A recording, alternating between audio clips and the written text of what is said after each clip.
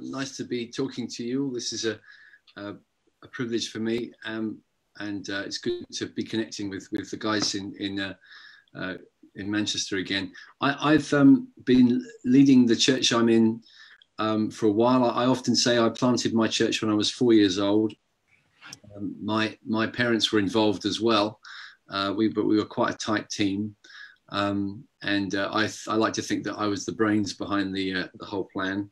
Yeah, we moved to Brighton when, we're 4 years old, the church began. So this is back in the very late 70s.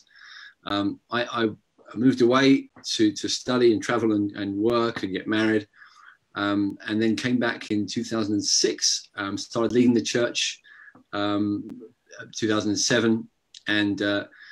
And since then, we've gone multi-site. We started doing that in 2011, I think, with our first new site, which was in Shoreham, which is about 8 to 10 miles to the west of our sending campus.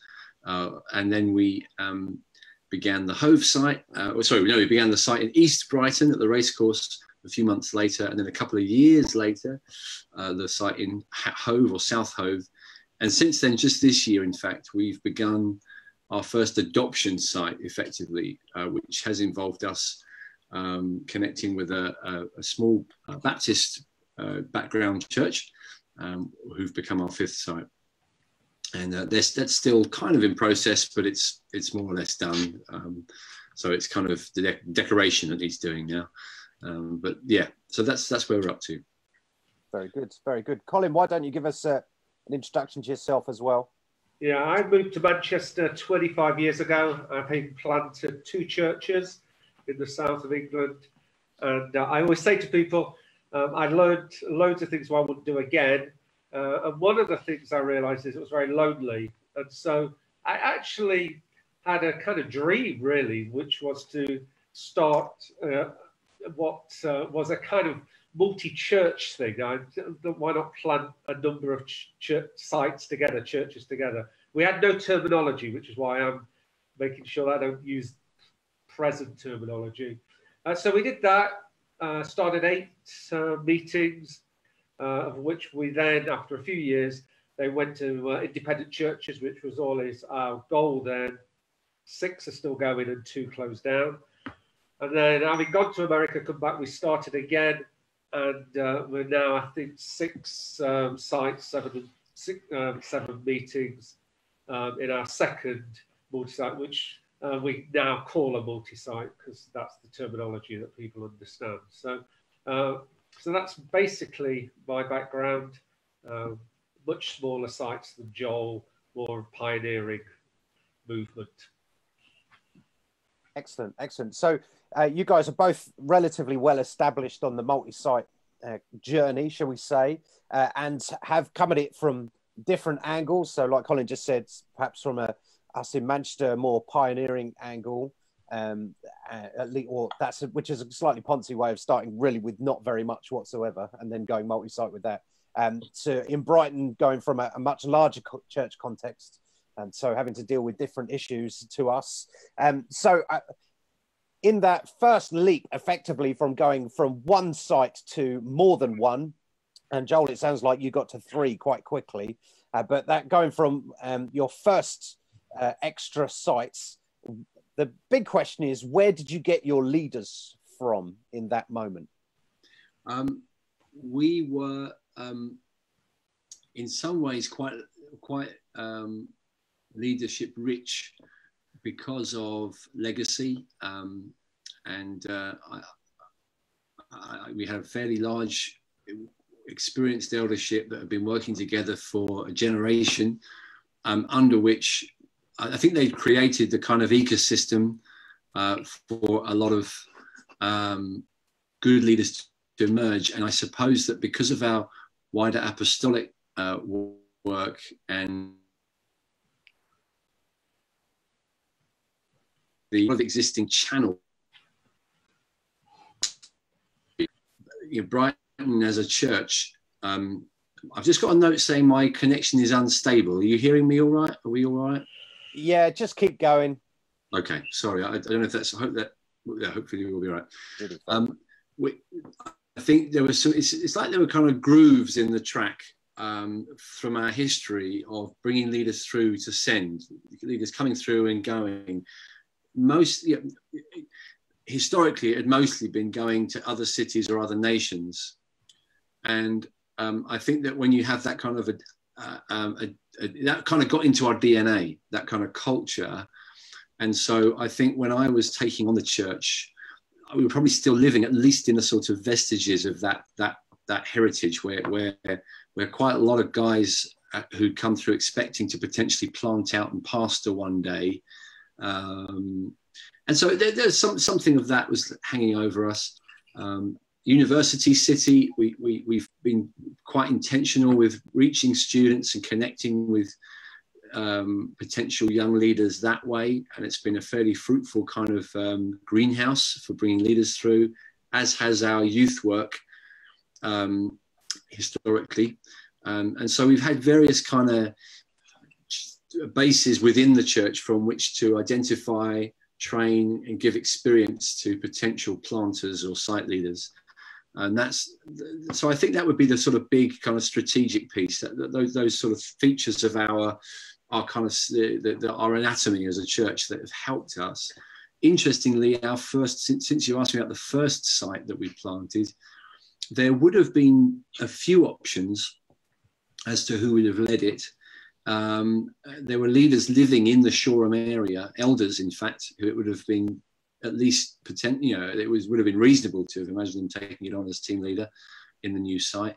But we ended up actually asking someone who wasn't living in Shoreham to move out and do it, because we felt that he had we felt at that stage he was more likely the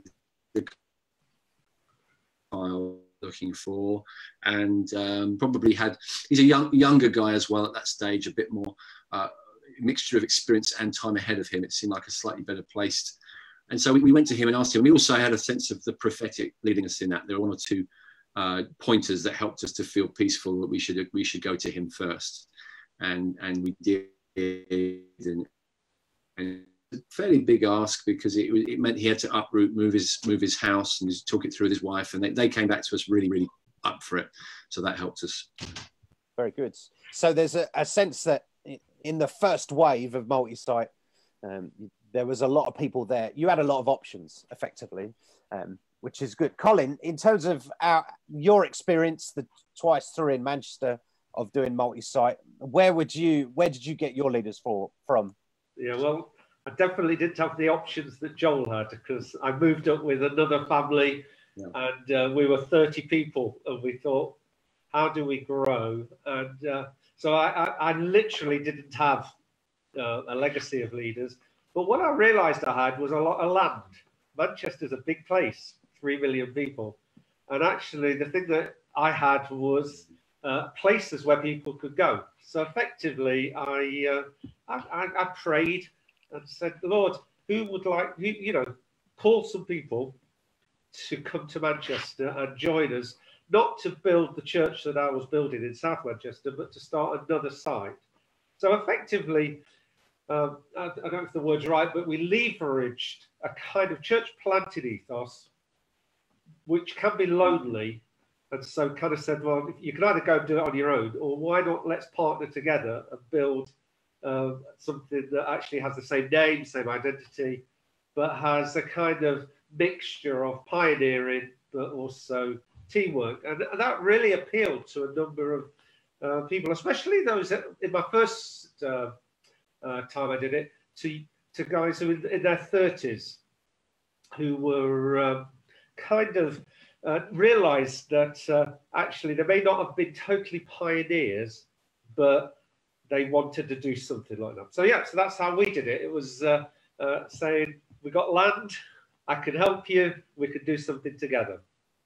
I mean, it's interesting, the two answers there, land and legacy, actually, I think they're great things to recognise in bringing through leaders, and in Multisite particularly, that as you expand as a Multisite, you actually create the potential for more land, don't you? And actually then you begin to build legacy as well, which it's interesting. I think in Manchester, we've come to the legacy issue, like what's the ecosystem, as Joel called it, in the last couple of years, probably, whereas we didn't have it early on. That's just really interesting. So what would help us next, I think, is to think about the sort of, well, what you're looking for in the site leader. And the leading a site is, depending on the way that you do multi-site, is relatively kind of new territory for churches, and it requires a certain type of person. And it's probably quite easy to get wrong the sort of kind of gifting you want. So, Colin, when you're looking for a site leader, well, your answer, I suspect, will be a bit different to Joel's, because when we look for a site leader, they haven't got any people to start with. But what are you looking for? What's your gifting?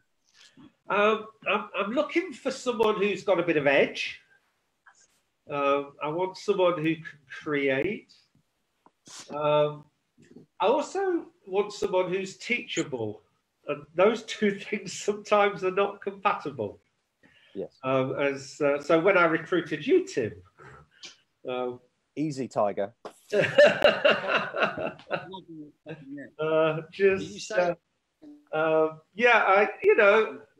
wanted someone who could start it out in the student land, and to do that, you needed somebody who had a bit of entrepreneurial edge, attitude, but also wanted to actually be taught. And so that is the sort of people I've been looking for, and it's always a bit of a tricky thing, because effectively pliable sometimes doesn't help me. And so that's the way I've been looking. Teachable, but also they can create. Yeah, that's very good. Even though you managed to get a dig in there on me. Joel, when you're looking for a site leader, what are you thinking about? What are you looking for? So can I just, boring practical question, I can't see anyone now. Is that a problem at your end? Can you see? Does it matter?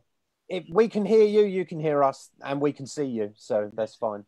So, I mean, not that you need to see me, but I can't see you, so I just, yeah, as long as it's. I think I've actually sort of been on a bit of a journey as to this question. I think it's a pertinent one for us at the moment, because I think that we've had to keep thinking about the profile of the classic site leader. I think the original wisdom I received was from models coming from the States, which were mostly very, very helpful, but possibly in this respect, I would slightly move away from. The point I'm making is that central provision, as in the departments of the church that you want to be constant, or to some degree constant, across the sites, perhaps the preaching, the worship, those features of church life that come from the central base, can be enough, at least in theory, to carry the health and the drive and the missional kind of strategy and vision for the whole church across all the sites. And when and if that is the case, it starts to make you think that really with a site leader, what you need is someone who mainly has a kind of coordinating and pastoring gift, that they are not necessarily the people who are going to break new territory open, and they won't necessarily be huge innovators. They may not need to be preachers, for example. I mean, that's another side of the whole thing.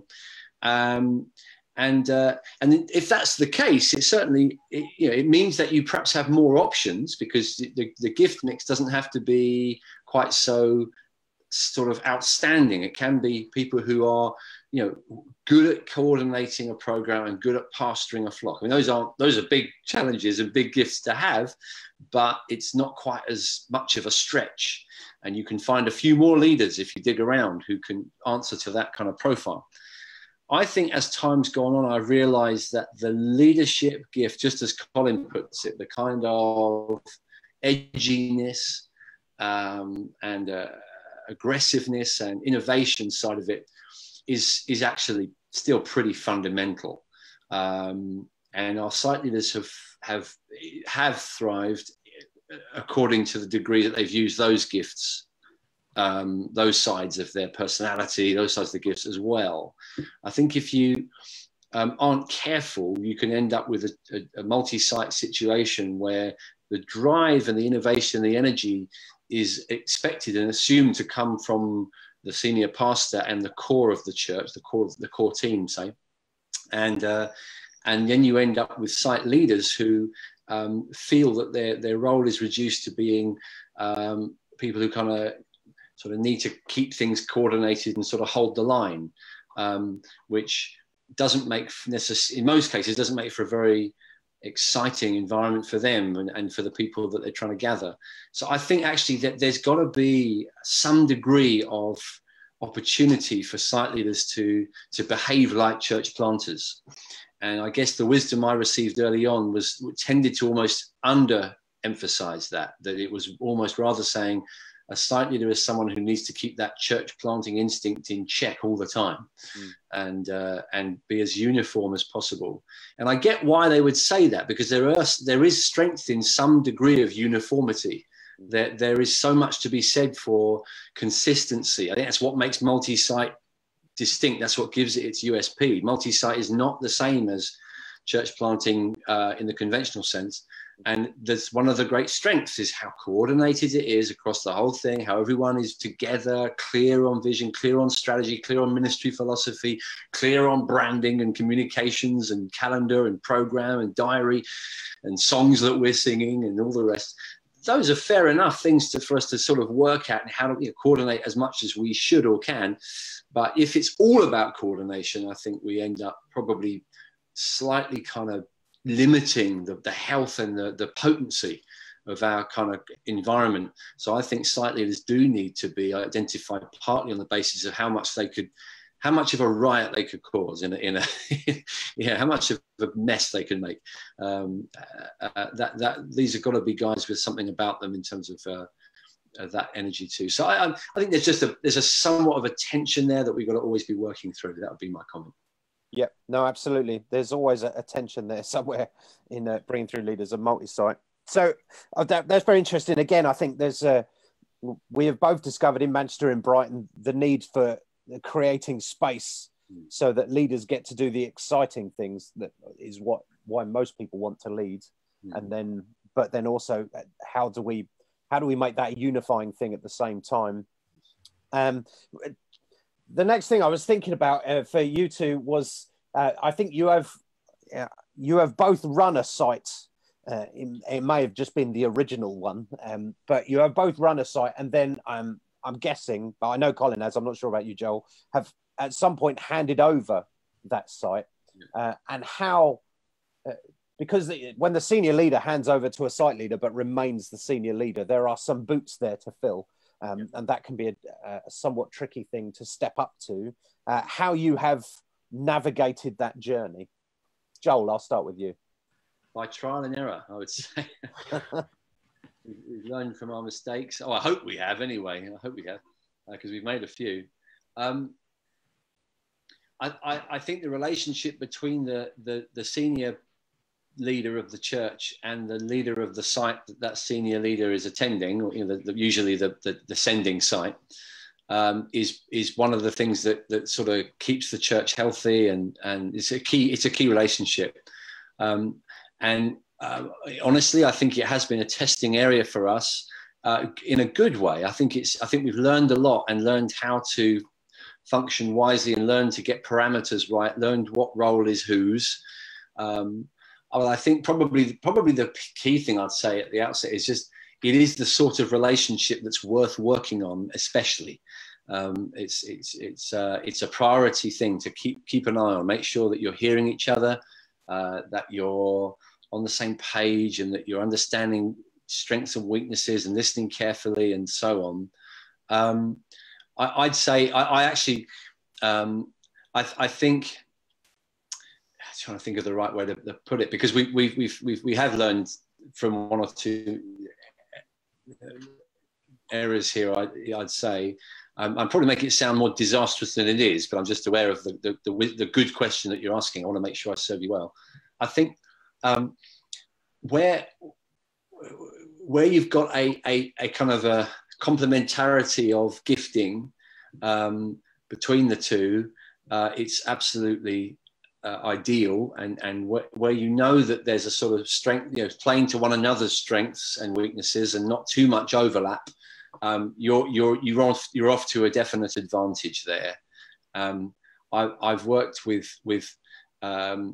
site leaders who are in the site that lead the site I'm in, and where we've really flourished, it's been where we've able to just know, gifting wise, this is where I need to let this guy just rip it up and just go, and I need to hang back, and vice versa. I guess just those kind of plain conversations early on are quite important to sort of work that out. And sometimes you don't even need a conversation. It's just obvious. It's understood. And I think that's key.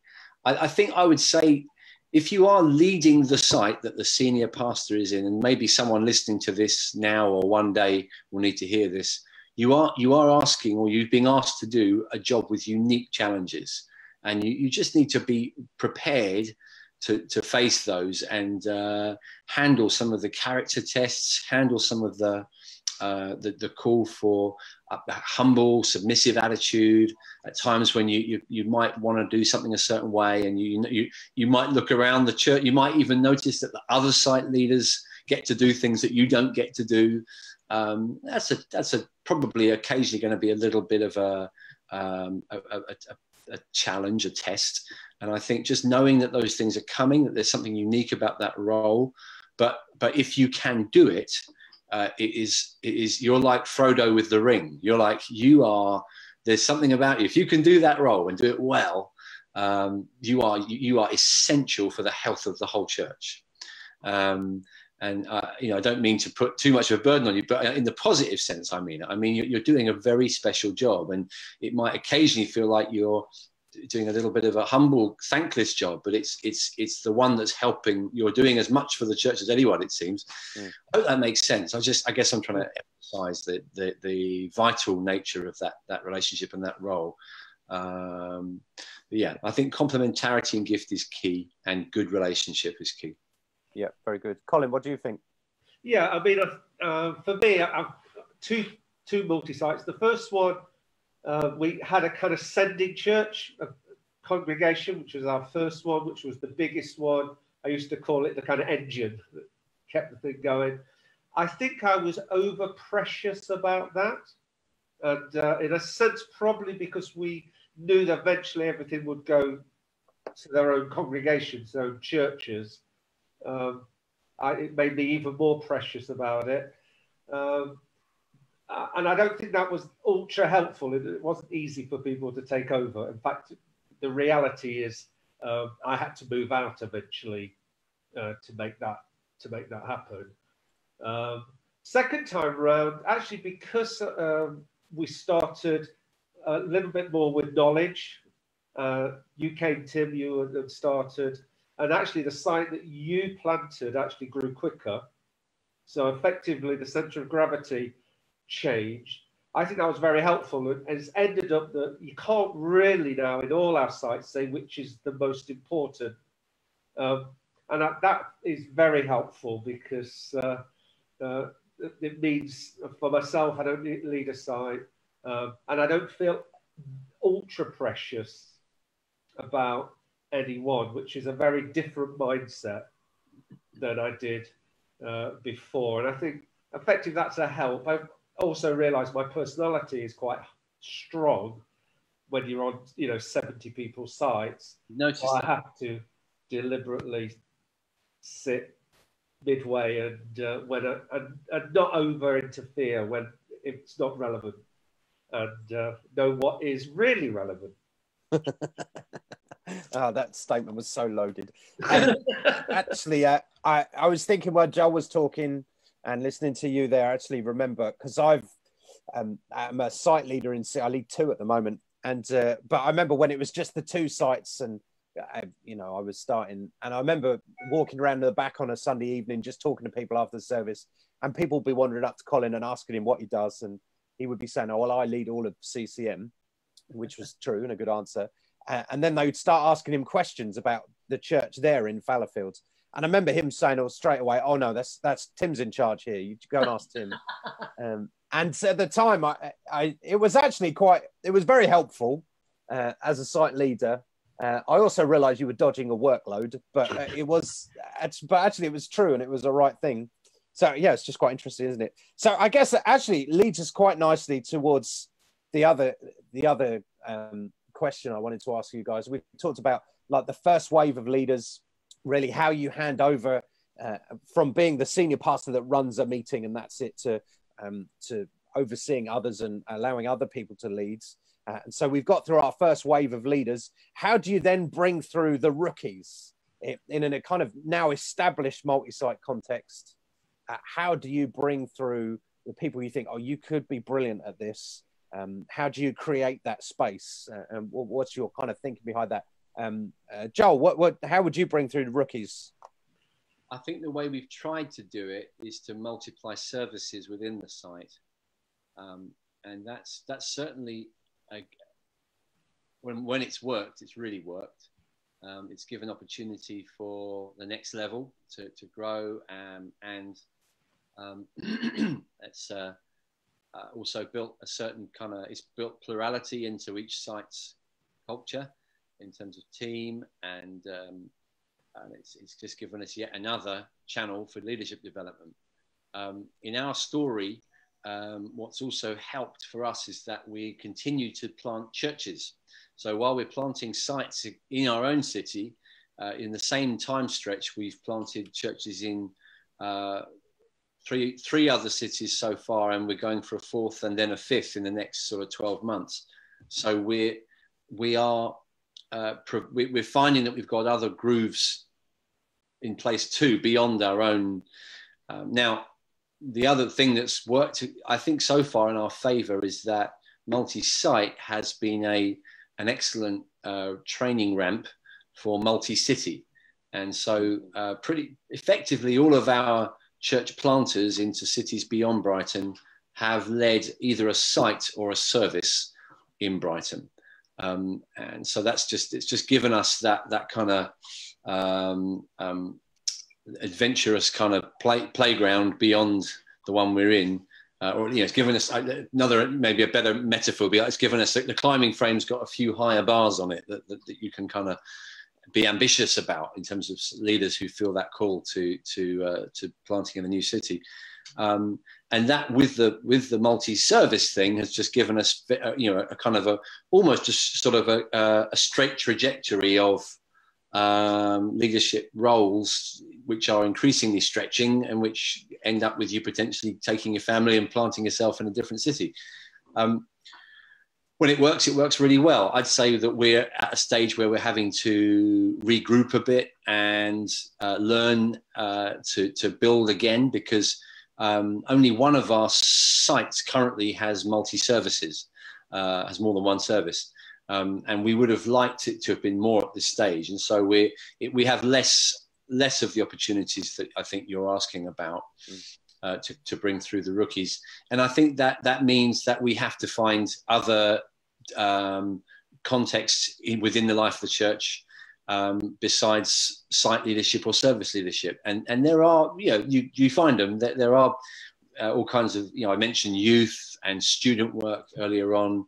And there's many others. And I think our pastoral network and our running of small groups and potentially sort of overseeing of small groups. So these can be some of the channels, that we can use as well. And we have done. So yeah, we're bringing through trainees still fairly intentionally, but I think we're I think we are as a church in a slightly, I think we're in a pruned season, shall we say, where it's like we're longing to push forward a bit more. And maybe if you ask us in a couple of years, we'll be back to, bringing leaders through quicker. So that'll be our story. No, very. The thing in observing you guys from a distance, the planting into the other cities and how site leaders have come through to then go off and plant in other cities, I just think is very exciting. I think that's one of your big strengths to affect into a continent. It's brilliant. Colin, bringing through rookies, what's your kind of philosophy and thinking behind that? Yeah, I mean, I think because we have sites from 20 people to 70 people, I mean, 70 is where we kind of try to get to. That is an easier gig for more people to come through. So I think we have kind of two things really going. One is our very pioneering ones, which we start kind of midweek. And that gives a bit of space for people who've got an entrepreneurial edge and maybe not so pastoral, actually, because they're gathering their own people and they can learn. And so that's it's just fascinating, the people that can come through that way. We've got one or two, as you know, doing that. I think the other side of it is when a senior leader moves on, either to do another site, which is in our case, well, two are moving on in our case, to do other sites. I think the challenge, and I've noticed this around the nation as well, to replace them is sometimes quite a challenge because they've built a community, even though it's a multi-site and there's a common vision. People still gather to a mixture of the local and the big, and to actually find someone to replace them is a challenge. I think our strategy of only having 50 to 70 people makes it slightly easier to gather those in because it's just an easier gig to lead that number than it is 150. And I've noticed some multi-sites where it's 150, 200 a congregation, very hard to replace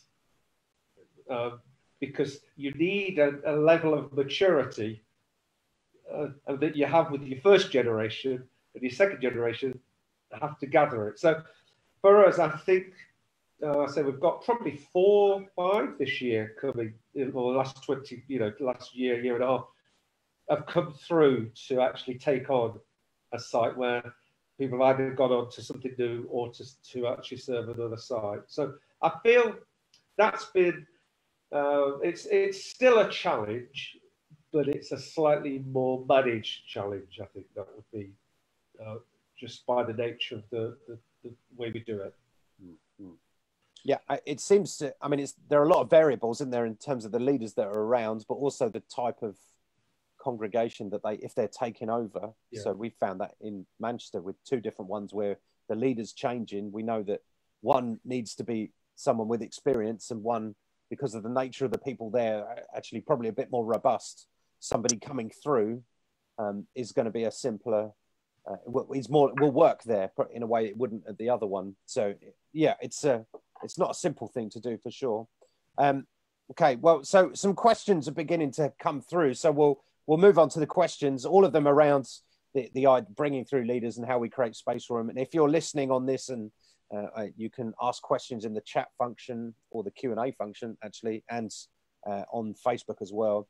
And the first question that I want to go to is, when you bring through a site leader, often these are people who have the ambition and calling is the words for themselves, which is good and right, about maybe being a senior pastor or leading their own thing, and coming out of the multi-site, and how you help them with that to manage it in terms of calling and ambition, and how you help them through that journey. Colin, I'll start with you on that one. Yeah, this is, I think, a really quite a challenging one, because you want people who have got that call, especially when you're trying to create new sites. But also, they do feel frustrated with the constriction that a multi-site, has. And so I think part of the challenge is actually the other leaders understanding the nature of what is happening. Because I think sometimes I can cope with that and some of my other site leaders can't.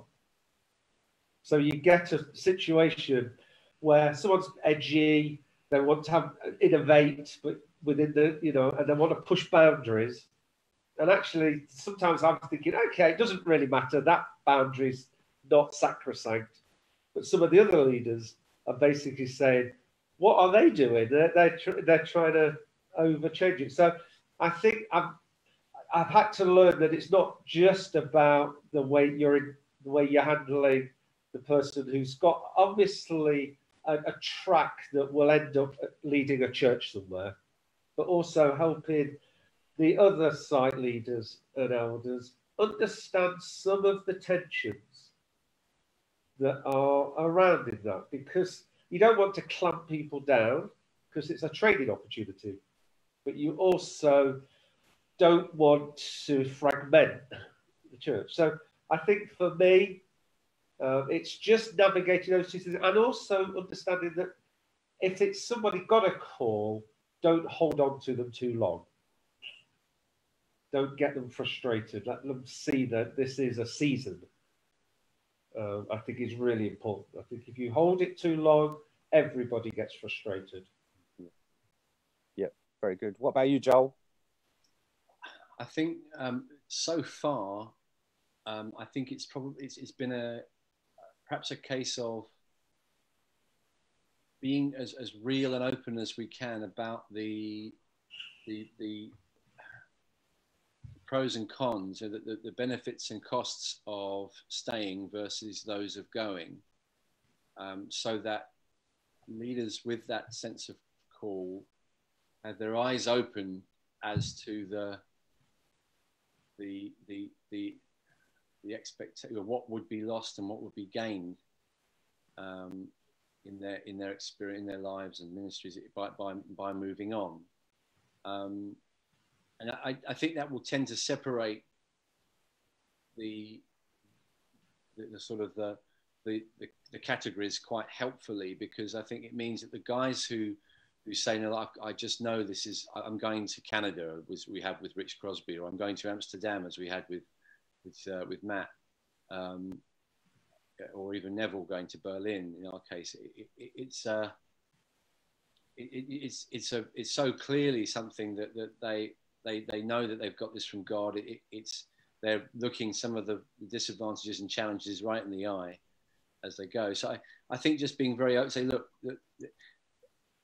that's that sense of, I can imagine guys who might have, I think probably in a way I'm thinking I would want all of our site leaders to be people who might as well on a certain level have been able to go and plant somewhere else. To some extent, that's kind of what I'd be looking for, but it would have taken a very clear call in their case for them to pioneer something in a new city. They know it's not just a question of competence and gift profile, but it's a specific call issue.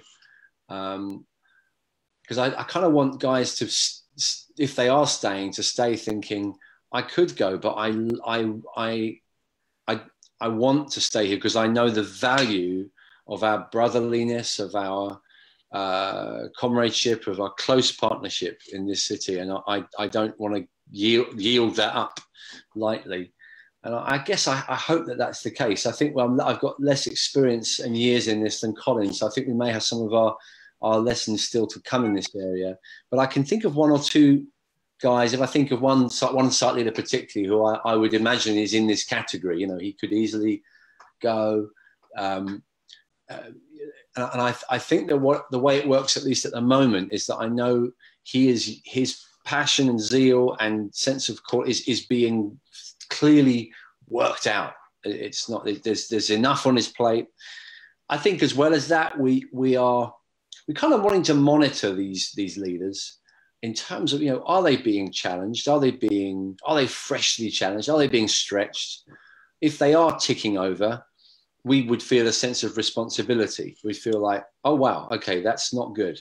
Here's a site leader that's kind of just sort of, it's become a bit easy for them, or it's become a bit dull for them, or we want them to feel, if we sense that they're not stretched, that's a bit of a thing. And we'd want to watch, is there anything else that we could ask them to carry now? Could they pick up responsibility for the whole church now? So pretty much all of our site leaders carry macro responsibility as well as micro. And I don't know if that's good or bad practice. I don't know if every church does it that way, but that's what we do it that way on purpose, because we feel it's good. It scores on a few levels. I think most of them, they appreciate that. They like the sense that they're feeling the weight of the whole thing as well as the local thing. So yeah, those would be some initial responses to that. Yeah, very good. Yeah, no, yeah, very good. The question of legacy and land comes in a bit again, doesn't it, in terms of the creating space, but then having to deal with the kind of what exists and finding their place in it. Very good. Right, there's a question that's come through, which is a good one, so we'll go with that. It says, when there is an overlap of gifting of the senior leader with the leader of another large growing site, and where that overlap can create tension or conflict between the two, how do you deal with that to minimize, effectively they're talking about minimizing damage, but how could you actually use that for generating growth as well? And Colin, I'll pitch to you first on that one. Can you give it to Joel? I just want to think it through. Well, Joel looked like he was thinking. He had his thinking face on. And Colin, your expectation of my ability to think on my feet is obviously very high. I think, let me think. I'm trying to sort of make this real by looking back on some experiences that are relevant to that. Tim, could you just try and reframe it a tiny bit for me? Is that? Let me think on my feet a little bit. I mean, maybe let's pitch back to when you're at the early stage and there's two sites. Yeah. And so really in that stage in the multi-site journey, you're working everything out as to whether there are even going to be more. And then you maybe the senior leader leads one of the sites still and someone else leads the other one, and managing that relationship actually, especially if the new site accelerates. Yes. Yeah. And I think that in itself is an important dynamic to anticipate, because it almost certainly will happen. Yeah. Probably. I think it would be unusual for a new site not to look a lot sexier for the first 12 months than the sending site. That's always been our experience. The newer a site is, the quicker it's growing, and the more it's making the sending site look a bit tired. And for us, it got a bit acute when we planted our third new site. The sending site in the centre of Brighton, I would say we took years to sort of recover our mojo. We fully have now in terms of the health of the site. We still want to grow a lot more, but in terms of the health, it feels like it's flourishing again. But that took years, and it can be a bit of a thing to kind of look around the church and say, "Oh, these other ones are the ones where it's all happening." That's a challenge on a few levels.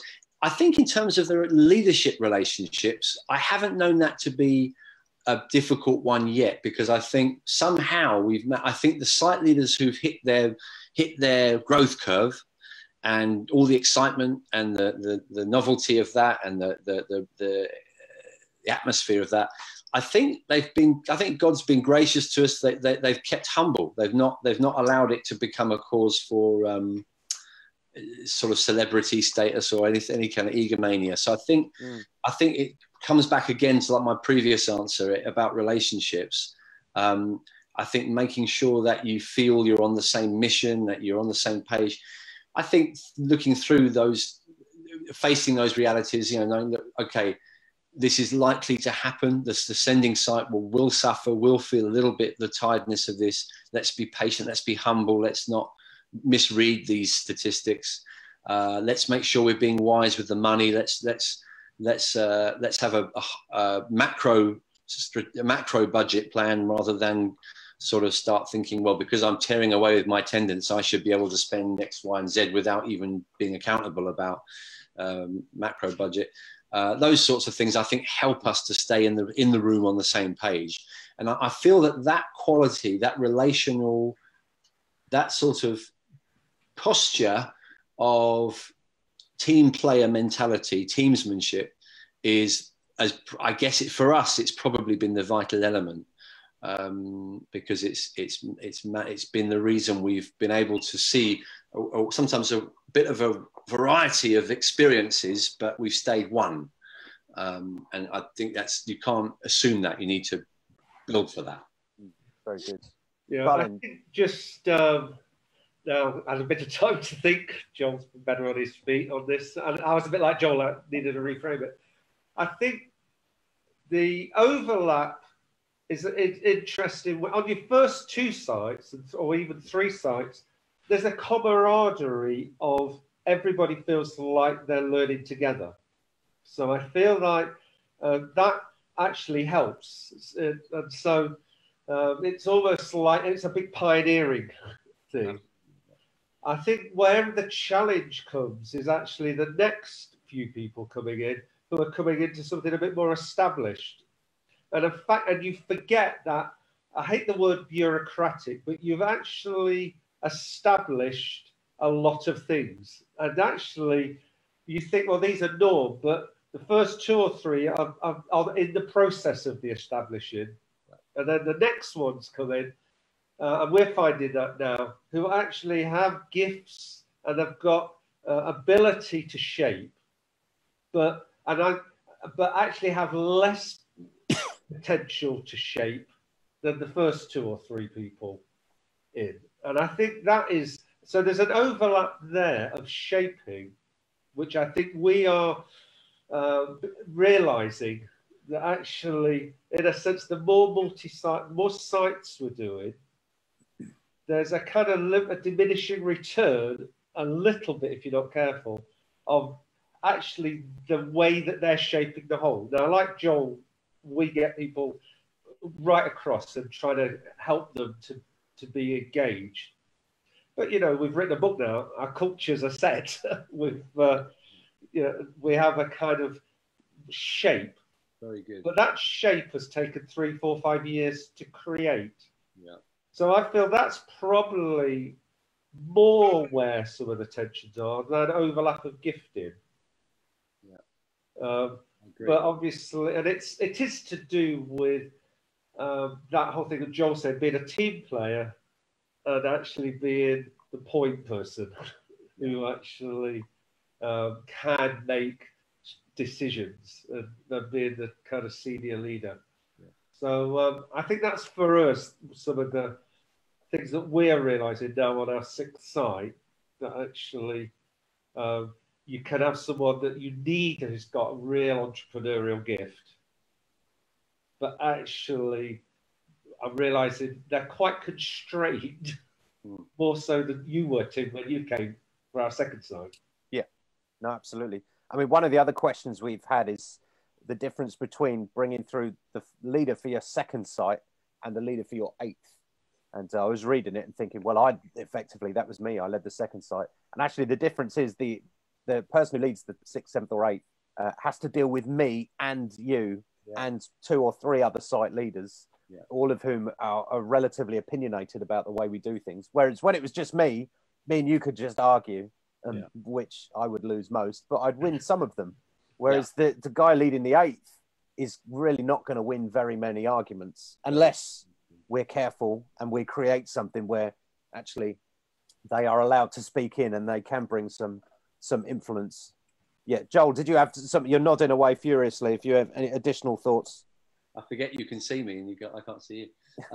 That's exactly. I think those 2 comments were so wise. I think it's interesting because I think some of the models that we've been inspired by would use the momentum and the uniformity of scale as a positive argument, and sort of say, you know, when you get to 40 sites, which I think in some cases in the States, I don't know how many Craig Rochelle's Life Church has got, but it would be dozens. And I've had the privilege of spending time with one of the executive pastors from there, and they would tend to even talk the language of, you know, we basically know what we're doing. If for someone who's new in Life Church, who's a new site leader, or someone wants to become a site, you know, they think they can do it better than us, it's a bit of a joke, because it's like, we've kind of, if you're doing it differently than we are, you're going to have to be very impressive to overcome our model, because it's working in 39 other places. Why would it not work with you? Why would you want to tweak what's working 39 other places? And I think that there's something about, there's a common sense about that's fair enough. But I think I'm sure that they themselves would nevertheless hear the point that Colin's making, and because I think it's so right that actually we just the fact that the biblical model is body, members playing their part, and I think even in the corporate world, the reality is that people, directors, and the CEOs who know, have got longevity, will tend to say that they've intentionally created environments that are to some extent a little bit different on purpose. They've intentionally started branches, started departments, started projects and lines that break a few rules, just to help with learning lessons, the kind of laboratories, if you like. And if anything, multi-site ought to create opportunities for us to do that a bit. So I think it does come back to